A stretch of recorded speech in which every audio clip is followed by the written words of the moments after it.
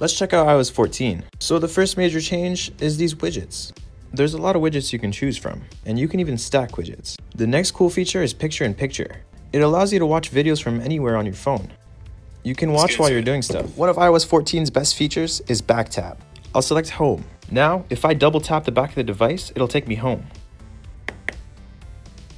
You can choose anything you want. There's a lot of options. So if one of your buttons break, you can use back tap. Siri saw some huge improvements with iOS 14. Hey Siri, what's the weather like?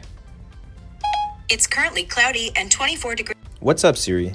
Phone repair guru. How's it going? It can understand you better, and it's minimal. iOS 14 now has a built-in translate app, and it works really well. I like Phone Repair Guru.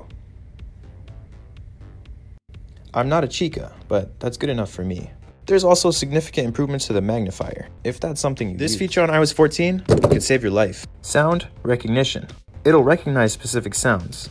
Sounds like fire, siren, smoke, your animals, or appliances. Even a baby crying. I want to try it out.